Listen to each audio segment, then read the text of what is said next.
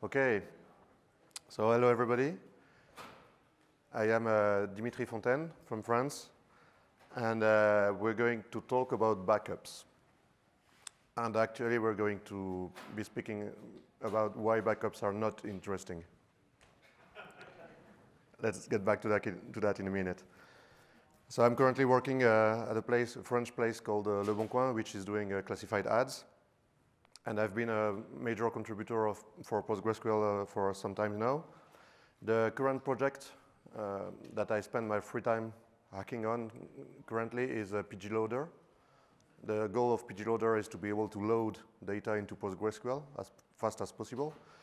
And the trick that doesn't show in the name of it is that it will, for example, load data from a MySQL database. It will connect to MySQL, introspect the schema by doing catalog queries, recreate an equivalent schema in PostgreSQL, including data type conversion. For example, tiny int of 1 might actually be a Boolean, so it will take care of that. Does the whole data loading, and then recreate all the indexes, the constraint, etc., etc. So you can do a full-blown MySQL to PostgreSQL migration in one command line. And it works also with SQL Server, SQLite, and CSV, DBase, plenty of things. So check it out if you have a use case for it. Would you write the same also for Oracle? Yes, sponsor me and I do that. Okay. I'm serious. I'm not going to touch Oracle on my free time. That will never going to happen. But I really want pgloader to have Oracle support. So let's talk about it. Okay. I'm serious.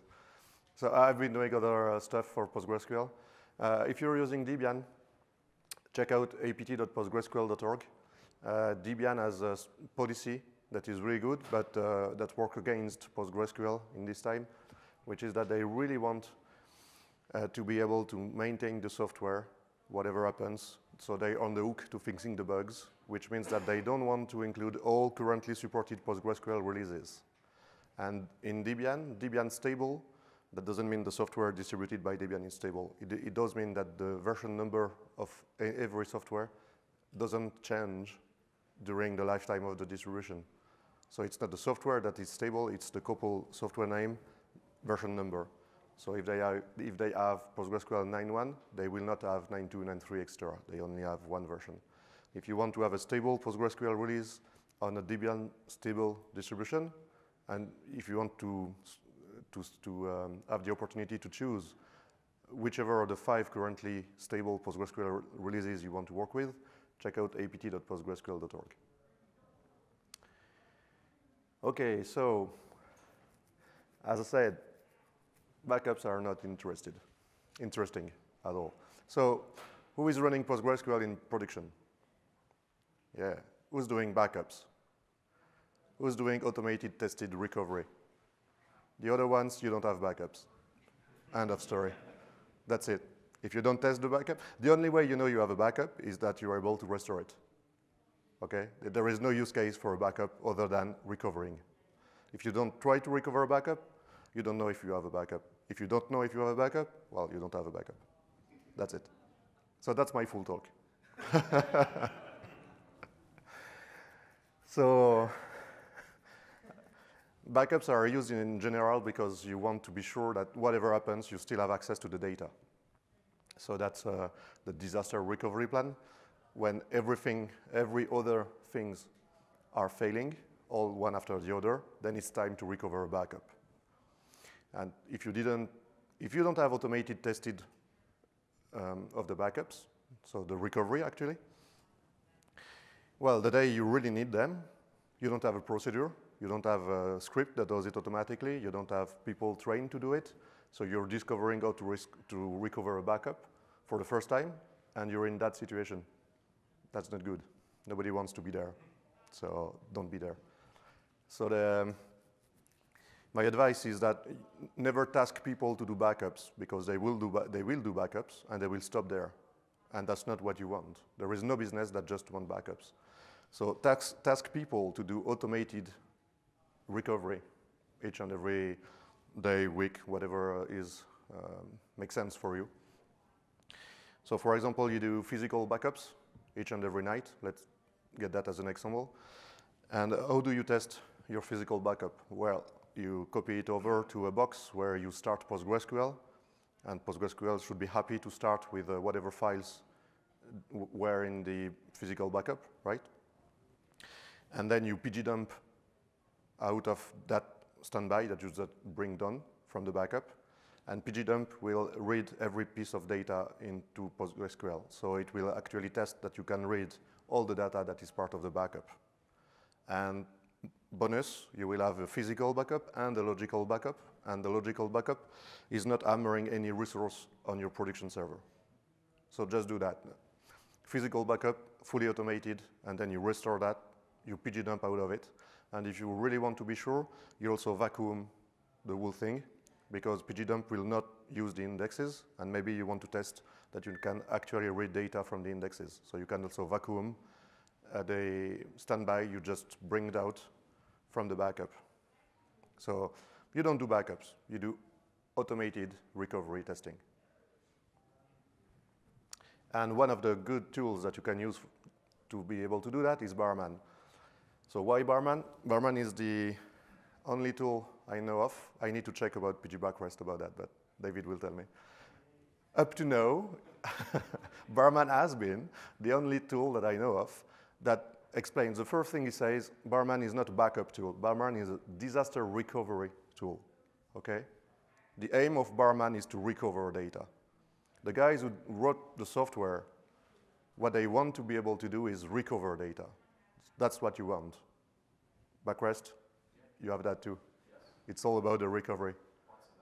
Okay, so you can use either Barman or Backrest. The other ones, each time they're talking only about the backups. We're really good at doing backups. Yeah, nobody cares, whatever. So I'm not really sure I succeeded into convincing you to change all your backup organization and procedures, etc. So let's talk about a story that did happen when I was called in the early morning to help fix a customer who had a problem with their backups because they never tested it, so they didn't have any backups, and still they lost data in production. So let's see what happens when you lost your data in production, you have no standby, and you have no backups. What's next? You can close the door, yeah. Find a new job, I don't know, something. So that's another favorite of mine. We do have backup. We have written a shell script. What can I say? Never use shell in production ever. In production, the only important thing you want to be able to do is recover from any error that you didn't think about. So you need to use a tool that allows you to implement error handling. How do you handle errors in a bash script? Well, you don't. So don't use bash in production, that's it. Use whatever you want to, but you need to be able to handle non-anticipated errors. That's production, that will happen, and it needs to be graceful, as graceful as possible. There is no way to do it correctly in a shell script. So if you have shell scripts in production, rewrite them in something else. Maybe not just now, but tomorrow. I'm quite serious about it. Each time there is a huge fuck up in production, there is a shell script somewhere. So in that case, the shell script was all about caring for the backups. So it was the backup script. The first thing they did, obviously, is to make sure you have enough space on the device to actually make a backup. So the first thing you do is you remove the old backups that are still laying around. So every file that is older than 5 days gets removed. And of course, this is a cron job that runs as the Postgres user on the machine. I think you're seeing it coming, but let's spell it out nonetheless. And they were under pressure to deliver this system, so they didn't do all the checks that the setup was entirely correct, and they forgot to include the environment that contains the backup dir. So what happens? That directory doesn't exist. Yeah. So that actually will happen in the currently working directory. And if you're in the Chrome context as Postgres user, that's PG data. So let's remove any file older than 5 days in PG data. And then we'll take a backup. Yeah. Yeah, okay. Who's running backups from a shell script in production?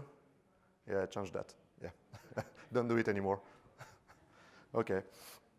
So if you can spell data loss, that's what happened. So let's see about what to do now.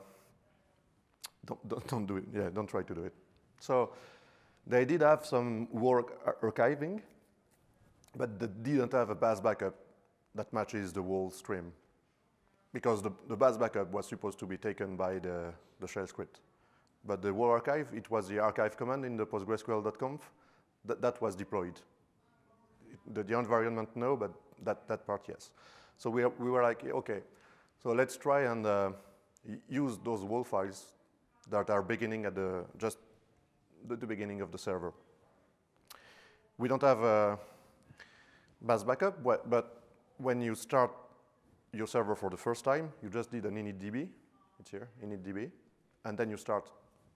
So any server on the same physical architecture begins all the same every time. It always begins as like the result of the initdb command from the same version of PostgreSQL. So we did that, and we tried to apply the WAL with the restore command to the resulting cluster, like the bare default cluster.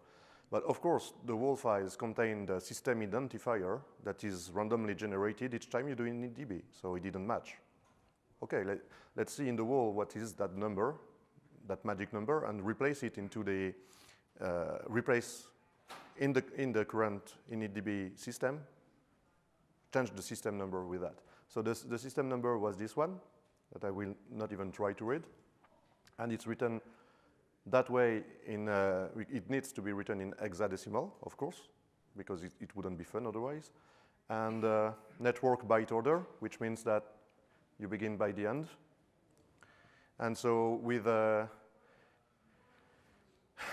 hexedit PG control file, to put that into place at the right offset in the file, don't mess it up.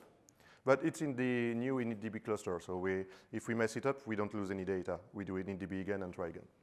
So we do that, and then we try again to apply the WAL files. And this time, we have no system identifier error, so it means that we managed to bring in the correct identifier. But of course, the procedure to install a new server will first do the initdb, and then change the setup to include the WAL files, and then start again the server. So we're missing the first WAL file, the first two of them, actually. So there is no way we can invent them. No luck. So we couldn't apply the WAL files we had. We were missing the first ones. If we had a base backup, we would have been able to use them. We didn't have a base backup.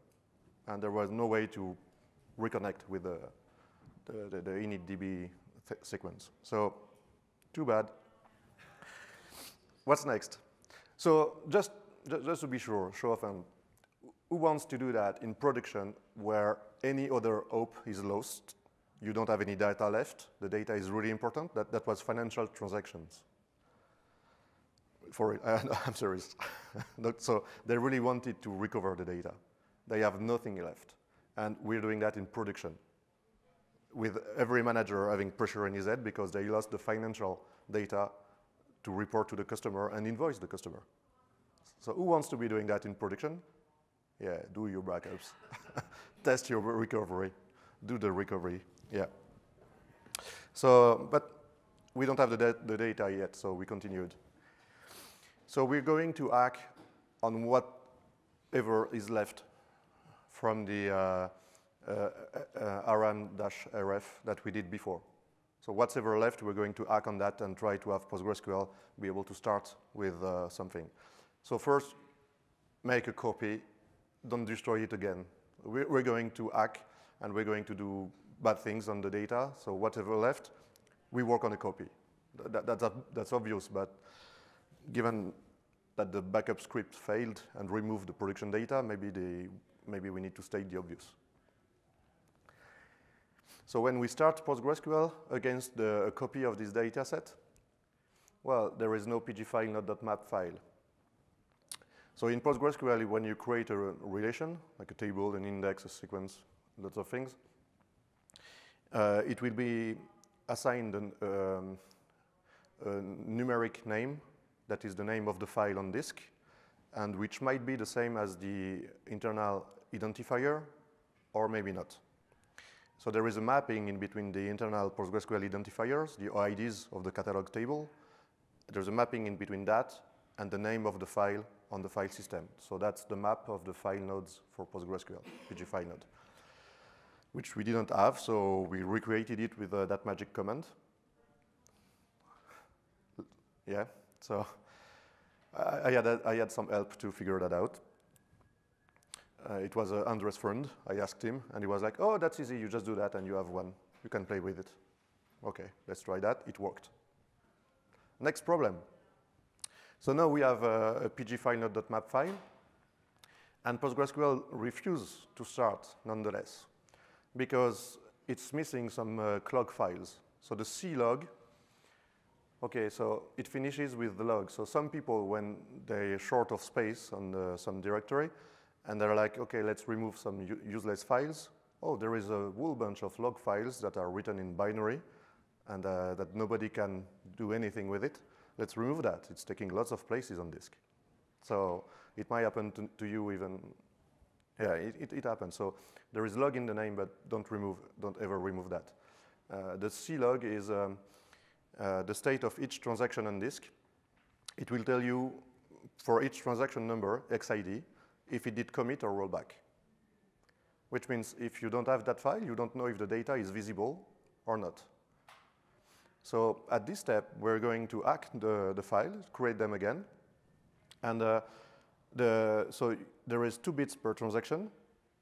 So you have 3 different states possible. And the 0, 1 state means visible. So we're going to hack the C-log files, create them again. And placing the big U here means 0, 1. Because we have 4 transactions visible if you say big U. And so we're creating the missing C-log files, and we're pretending that every reference transactions in those files were committed and not rollbacked. But we don't know that. We don't know that. Maybe some of them had a rollback, and so we are going to make data visible that was not visible. So at the end of the story, we get some data back to the analysts, and they're like, yeah, but that transaction, I'm not sure it did happen. Yeah, maybe not, because we did that. We don't know. So we needed to do that for PostgreSQL to start, but we're now lying about any data that we may recover. Now PostgreSQL is starting. So it starts, it's great. So you connect to it, and no, you cannot connect to it. Because the first thing it says is there is no PG database file. OK, so let's create one. What is a PG database file? So we initdb another cluster on the side, and we connect to it and have a look at PG database.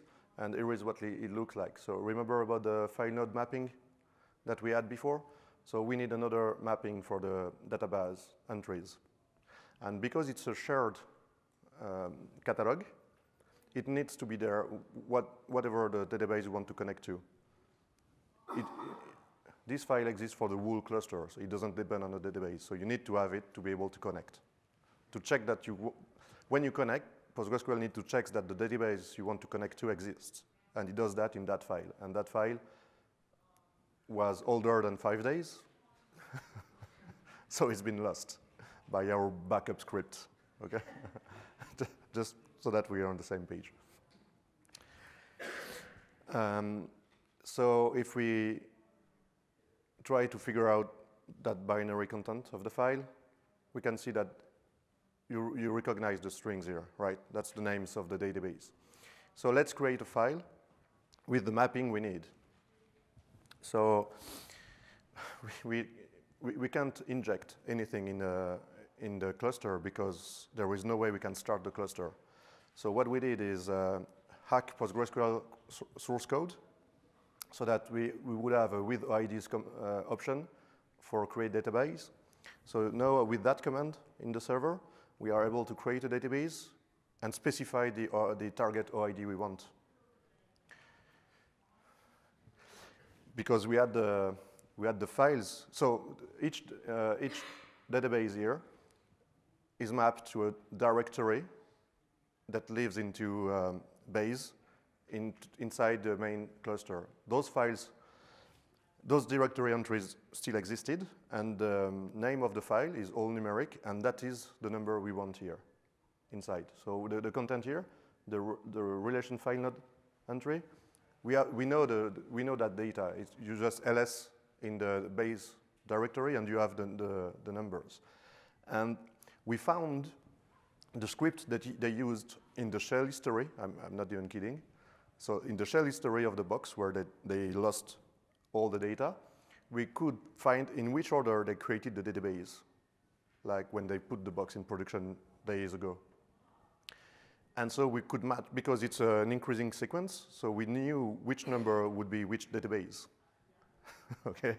So now, with that command, we could log into, so we could create a new cluster, hacked with a new command, and create the database in the same order again, and pick the OIDs from the ls of the damaged cluster.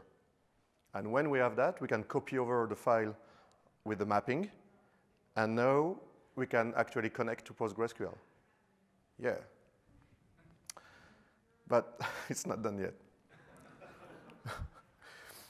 So just as a quick reminder, either you do that or you have proper backups that you test, okay? But let's have fun some more. So now we want to connect to a database, and well, I was not at ease at this time, because as the consultant to help them, I read an error message that I didn't know existed. I had to open the code of PostgreSQL again and try to find it and try to understand what it is. So who has seen that error message before? Peter, maybe, but no, not even you. So what does it mean? Well, the PG database file, so the mapping in between the numbers and the name of the databases, PostgreSQL has that now.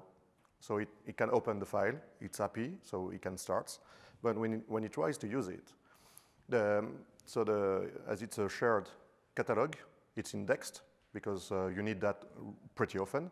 So PostgreSQL will actually read the data from the index, not from the file. So we created the file with the right mapping, but it will not use it anyway. But PostgreSQL hackers are really, really, really good about that. So of course, you can start a PostgreSQL cluster, and with this option, tells the PostgreSQL cluster, please refrain from using any system catalog index. And every PostgreSQL feature will continue to work, just disabling the indexes, the system catalog indexes. Because, of course, you're going to have problems with that, and the hackers did know about that, so there is a mechanism that allows you to fix the system catalogs. You can reindex them and whatever. So the full thing is, once you started, you don't want what we want to obtain from this scenario is whatever data is still available in the damaged cluster. We don't care about doing anything, so we disable all the index usage for later, and we disable the system catalog indexes. We reload with the new config, and not only PostgreSQL starts, but we can connect to it now. So, is there any data in there? First thing we do when we connect, of course, is please, PostgreSQL, list me the tables that you do have. And it's like, oh, I would like to, but I'm missing that file.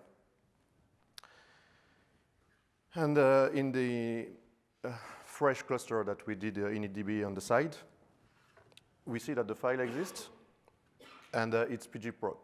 So each time you create a database, a series of files are created, always the same, with the same OIDs extra. So the OID and the PG relation file node here are always the same. If you do an initdb again, for the same version of PostgreSQL, it's always the same numbers. So we're missing here pgproc. And when you do \dt to have the list of the tables, the query that is used to do that actually uses some functions, stored procedures. So you cannot list the tables because you have lost all the stored procedures. But they are available in the binary of the PostgreSQL cluster. So the binary has them, but they are not available in the PostgreSQL catalogs. So they're not available at the SQL level. So well, we copy the file over, the pgproc file, directly. We copy it over from the fresh initdb system to the damage cluster. And we were really lucky on that recovery scenario. They didn't use any stored procedures. So when we do that, we just install all these standard stored procedure from PostgreSQL, but none of the user-defined one, but they didn't have any, so it's okay. So we do that. While PostgreSQL is running, we copy over the pgproc file, and we try the command again, and it works. So that's pretty amazing. But now it complains about schemas. So let's continue to dive into that. It's either that or you have backups, you know. So, here is what the namespace is. So it looks like that. So it's the list of the schemas that you have. So they again they only have a couple, maybe 3 schemas, and they did remember about them, which order extra. And actually, we didn't really care. We could have renamed them whatever we wanted, but there is a trick. They don't have the pg namespace file, but so here is what it looks like if you copy it out from a working system. So the goal is to create a new file that looks like that and copy it over the damage cluster. So we copy pg namespace from standard input with OIDs, and we say, okay, we had an error message that this OID was unknown as a namespace. Well, it's my namespace now, and I own it, and it has no special privileges. And you can actually do that on a running cluster. And where are the numbers coming from? Well, we were really lucky. We still have PG class. Basically, they did create maybe a temporary table or something in PG class in the last 5 days. So the backup script that removes anything older than 5 days didn't get to remove that one. But pairing a create table command in the last 5 days, we wouldn't have PG class to work with. So we were really lucky. And so in PG class, we have the rel namespace. That is the OID of the namespace, which is used as a foreign key. So of course, if we need to do a left join because the namespace entries are empty. But we know the rel namespace, and we know the name of the table, and they're like, oh, this table is part of this schema. So here is the proper name of the schema. Okay, so then we can prepare the command here and inject our namespaces so that PostgreSQL works again. And again, we do that live. So we do that copy command live into a broken cluster, and we get to the next stage. It's pretty amazing. We can query the catalogs. But what we want, actually, is not the catalog entries. We want to recover whatever data is still available, right? And so we have PG attributes. Again, maybe they did create a table in the past 5 days. So we still have PG class, and we still have PG attributes. And PG attribute, it's a good thing we have that, because it's one of the most complex to recreate from scratch. So we didn't have to do that. We have PG attribute, but we don't have the catalog with the attribute defaults value. So here is what it looks like, the default values. And if you look at the catalogs, so you have 1 row per attribute with an attribute which is add num. So it's the list of columns with the first column number 1, second column number 2, etc.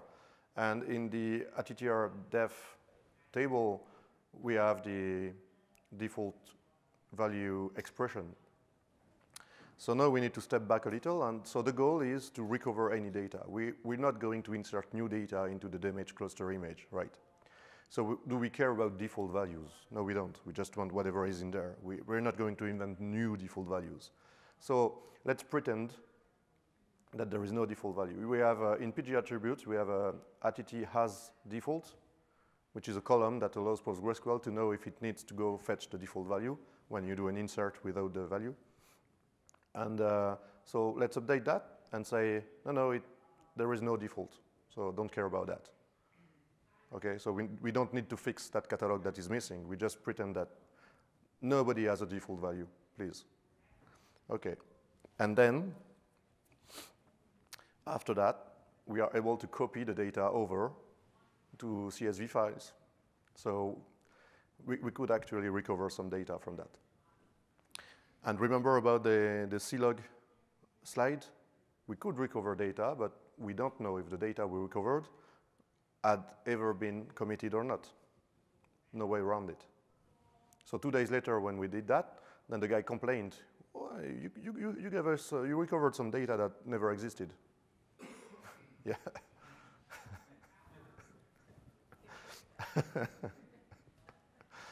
Yeah, so as a conclusion, I was really, really impressed by PostgreSQL resiliency here, because we could hack our way into having the cluster start again, and then while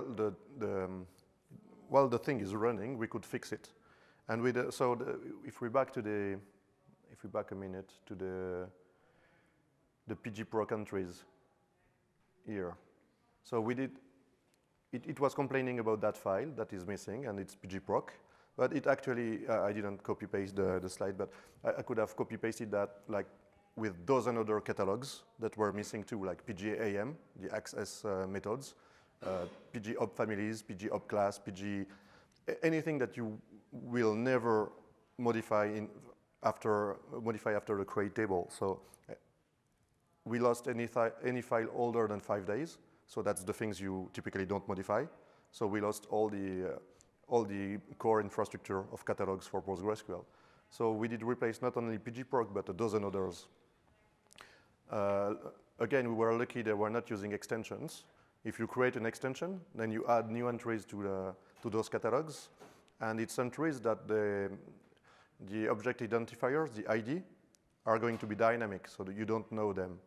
In that case, all the OIDs we have are created at initDB time, and those numbers are hard-coded into PostgreSQL source code. So from one installation to the other, it's always the same number. So we could pick all the files from a new system and copy them over, and we did that not only for PGProc, but for lots and lots and lots of other catalogs. So, and we did that while the server was running. So we type in the query, we have the new error message, we copy the file over, we type the command again, and it's the next one. So I was I was really, really impressed.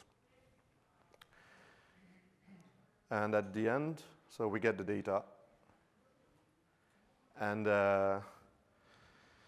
some data, actually, not all of it, and some data that we recovered didn't existed in the production system, but they could do something, try to figure it out.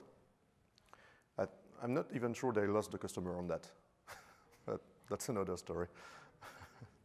So, as a conclusion,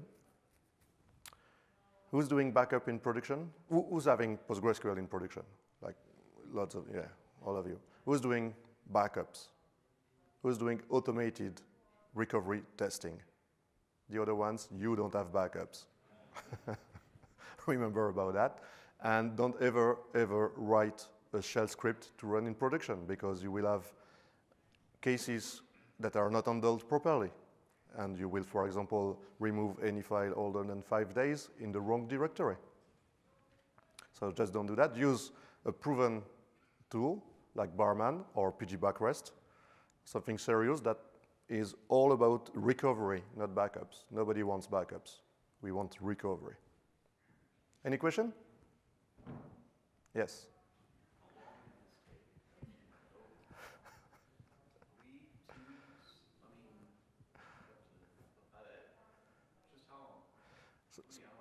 Most of the things, like here, that was pretty fast. Yeah. That thing, not so much. So it took 2 days. Okay. Yeah. 2 days. 2 days. Like 48 hours? Or that's a good point. No. I like to sleep at night. So, so no, maybe twice 10 hours, something like that. Let's say 20 something hours. Yeah. Yeah. At what point in the process did you decide how much to charge for your work? Before I started. Yeah. Yeah. Yeah. We need to backups, we need you. Sorry? We need to backups, we need you to pay him. What's your phone number? No, no, no. No, no. Over there and then you, yeah. So did they realize how ridiculous it was for you to be able to recover what you did? Basically, did they know? The DBA in charge, like, called me on the phone over saying, we really need you to come over now. Yes, he did. Okay. The others, not so much. Like the boss, that was really crazy that some of the data didn't exist actually. He didn't have a clue of what did happen. And the sysadmin guy and the DBA guys, they didn't really want to explain to him the failure of the backup script. So he didn't get a clue. Will? So when the checksum patches went in, the commit log wasn't part of that. Are those checksums at all yet? And would that have Would checksum have helped? I don't know. It's well, the file did disappear, so maybe it would have made things. No, I don't think it would have changed anything because we couldn't use the whatever wall files we had, and the checksums are going to be in the wall files. We couldn't use that, so I think it wouldn't have helped at all. I think, but I don't want to do it again just to be sure. Good question. That must have been 9.1. No, no, on that version, no. But if we had checksums, I don't think it would have changed anything. Yeah, I guess. Any other question? Thank you.